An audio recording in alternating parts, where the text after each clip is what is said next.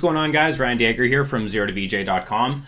Back with another live stream. This is day 21 of making visuals with Resolume, now using Resolume 6.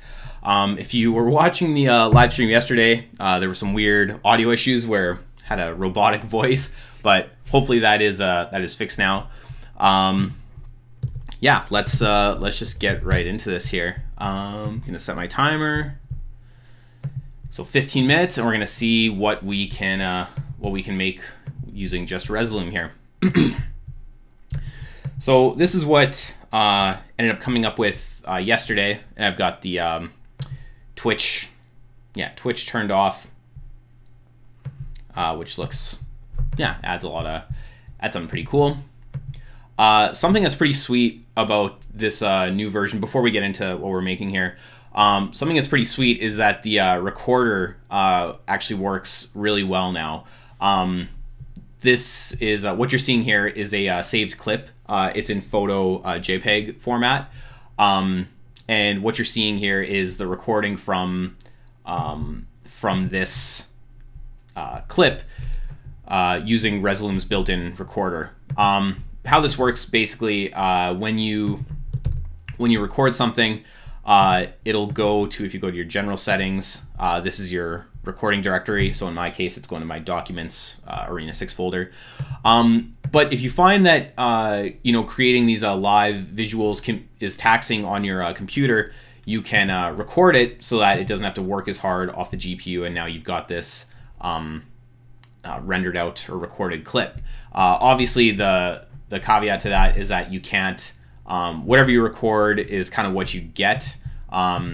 Whereas here you can obviously kind of tweak and change this stuff, in real time, or change it as you see fit. But whatever you have recorded here is what you're left with. The other thing that's kind of funny too is that if you are primarily trying to use this as a tool to make your clips, there's not really an easy way to stop recording after like a set interval. So if you were aiming to make, all your loops, 16 seconds long so that they work out nicely to be a seamless 120 BPM loop, it doesn't really work like that. It basically is all manual. So you have to press record to start it, press record to stop. So just something to keep in mind if that's something that you're going to try and use Resolume for. So I'm going to turn that off, and let's actually go to our effects here, and we're going to use one of the new effects that's built into Resolume 6, which is the shaper effect. If you watched the live stream that I did of some of the exciting new features in Resolume 6, this was one of them. And this effect, just a quick recap, basically lets you create shapes right inside Resolume, and then obviously gives you a lot of controls over the shape itself. We can make you can subtract from that. And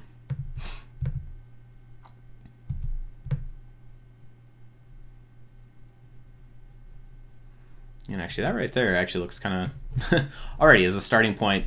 That is kind of cool. Let's maybe do like let's just do a red.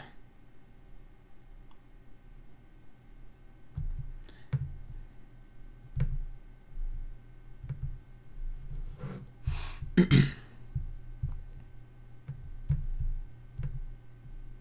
a little harsh. Go to our color here, and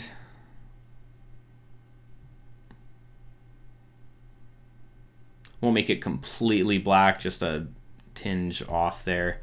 Very close though. And got our scale here.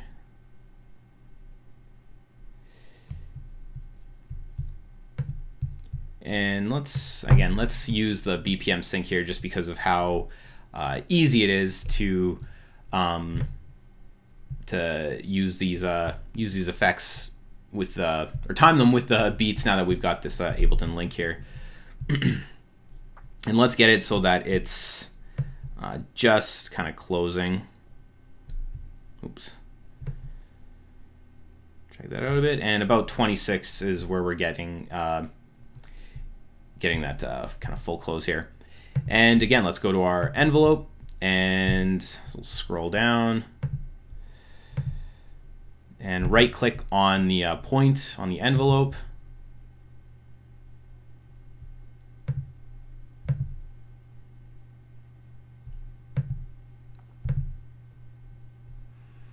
And let's actually make this one a little, let's go to the exponential in and out.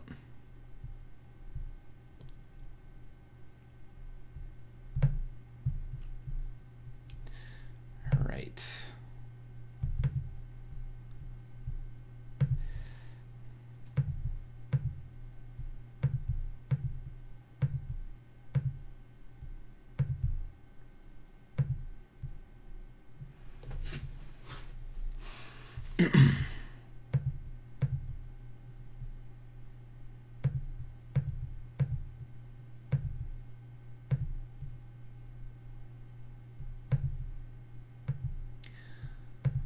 Let's try Morph here. Again, I'm pretty new to these effects, so I'm still kind of wrapping my head around them as well.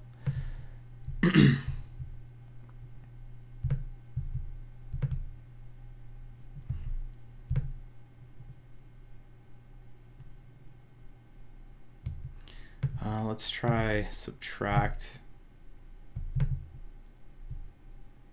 Actually, let's go to intersect.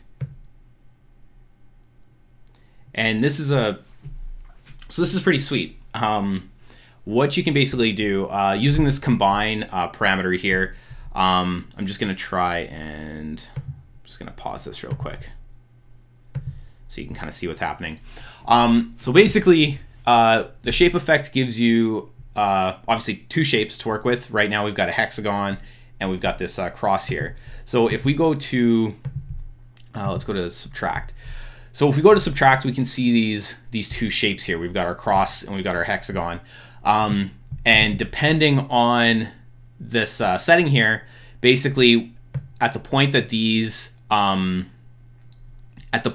two shapes intersect, this, depending on what this combination setting is, will determine what happens.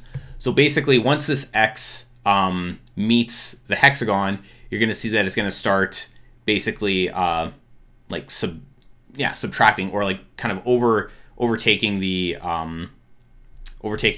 hexagon. So it kind of blacks it out. If we had it at add, it's gonna go. Once it meets up with that hexagon, it's basically going to intersect with it and start kind of morphing out from that point and kind of adding to it, if that makes sense. And then intersect, instead of removing the hexagon, it's going to meet it and basically morph into it once it reaches that point. And then morph is... Yeah, I'm not quite sure how morph works in this case. Okay, I just noticed this option here. So when you turn on morph, you get this new phase option, and morph is exactly kind of what it sounds like. You can animate this so that on the far left here, it's the shape, or it's the cross shape. And then as you move this across, it's going to morph into your top shape, which in this case is the hexagon. But if we had this as a circle, it would do that too. So as we drag this back, it's going to morph into this X or whatever we have in that shape position. So that's pretty cool.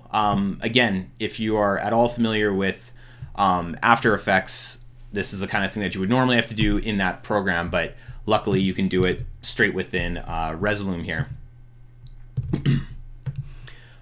So I spent a bit of time explaining what was happening there, but let's actually get to making our thing here. Now that looks, yeah, it is super cool to have this new effect in here. A lot of possibilities.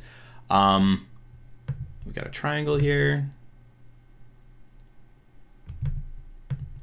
Let's go back to our cross.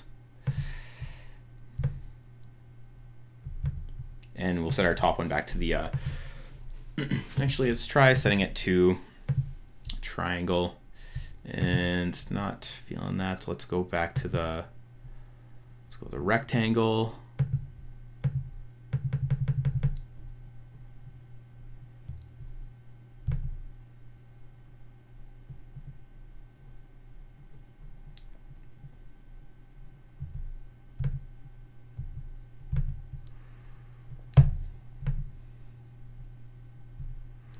And let's animate that, animate the size of the cross.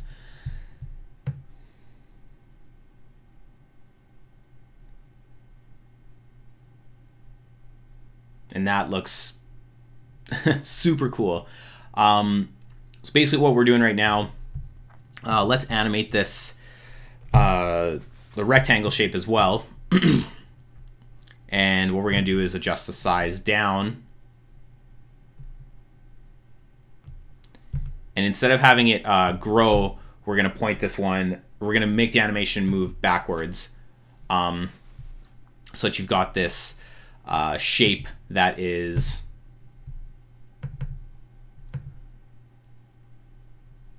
so the X kind of pops up, and then the rectangle kind of shrinks down.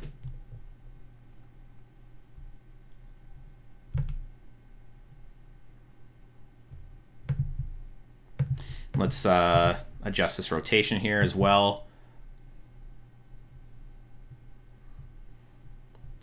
And again, let's go to our envelope here, and let's get some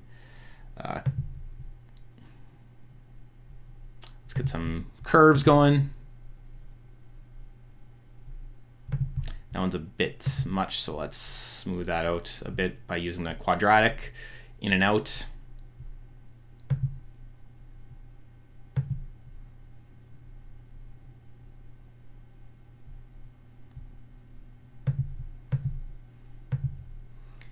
And let's add an envelope to the size for this rectangle here as well.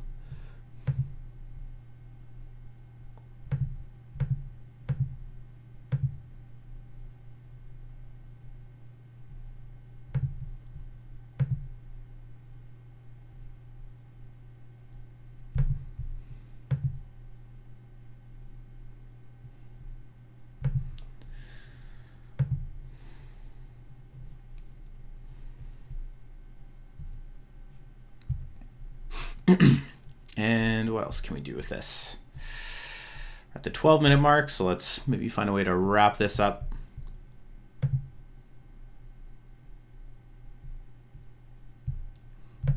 Let's add the noisy effect.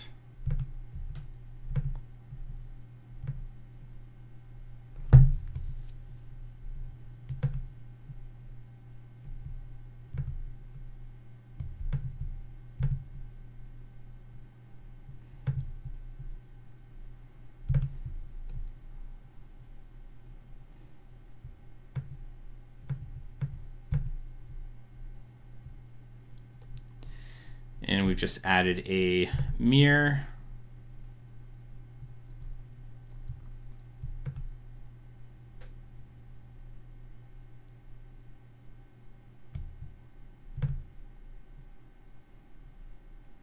And using this point grid, we can get almost like a pixelated LED type look.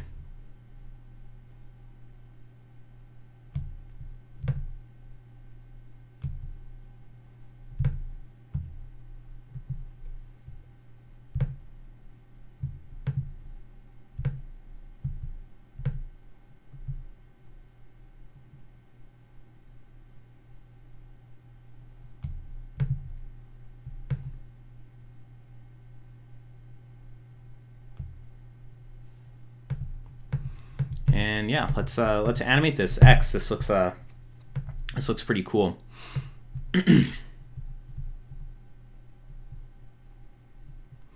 This next one we can do maybe over a longer period of time. We'll do like 16 beats instead of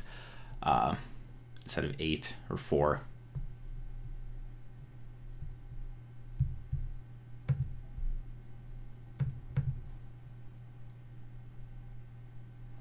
And let's go back to our shaper here.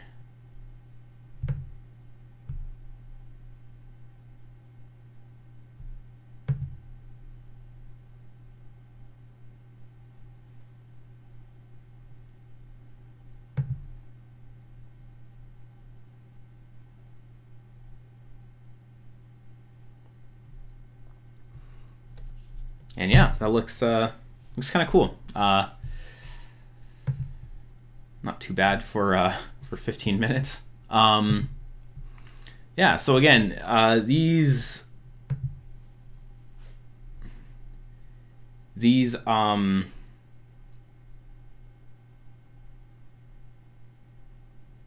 new envelope curves just really really open up a lot of possibilities for what you can do inside of Resolume 6 alone. So yeah, I think that's gonna wrap it up for tonight. As always, be sure to save. There's still no undo function in Resolume 6, so if this thing were to crash, you'd lose your progress.